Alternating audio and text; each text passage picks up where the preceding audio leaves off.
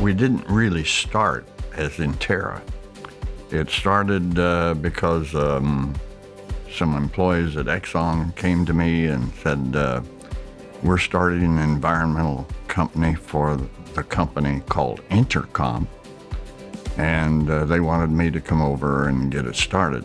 I spent the first 3 months doing that, and we ran across a small company in Canada that was into doing some photos and other surveys of sulfur dioxide concentrations, and their founder died in an airplane crash. And we decided to buy them, and that's what was the forerunner of INTERA. So that occurred in '74, whereas I started the company in 1971, the environmental effort, and it grew from there.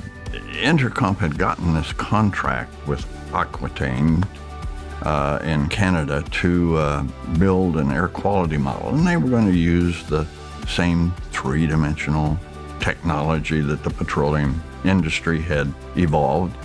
What I found when I first arrived at INTERA was that those models that were called constant diffusion models would not represent reality. They did not represent the way that concentration fell off with downwind distance.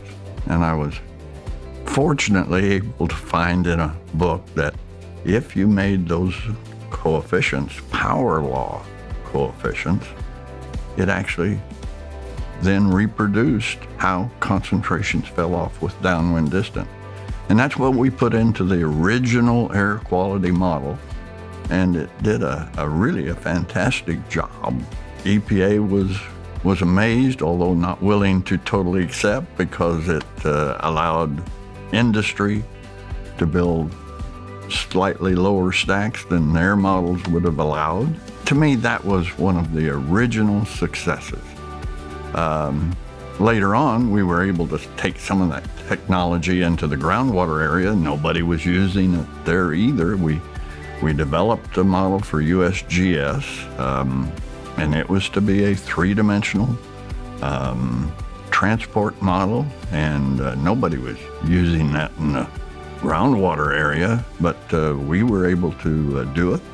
We made a presentation back in Reston, Virginia, to all their geologists, hydrogeologists, the people that were really famous, John Bredehoeft, others of his stature, and they were really impressed with the technology. Suresh and I had fundamentally developed Suresh Palwa and brought to that industry. So again, that was lifting a technology from one area to another, and that's perhaps the one thing I pride myself on, is that I was able to take technologies from one area to another and make them work very well.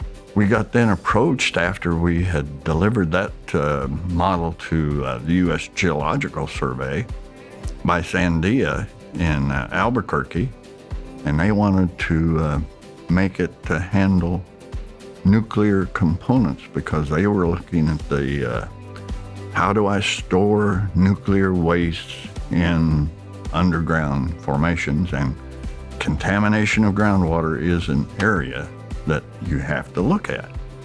And we were able to then put material balance on the nuclear components and have as many components as you wanted to look at, and have the model calculated and how it flowed in the groundwater system. And that was a technological success as well. So those were the three areas that I think formed the technical basis for INTERA. The pride that I have in seeing the company go from one person to what it is today, and I don't know how many people we have today, but it's got to be in the 150 to 200 kind of number. But that's a pride of observing something that you got started and then see other management people and technical people work together to make an entity that can survive as long as they see it's beneficial to them.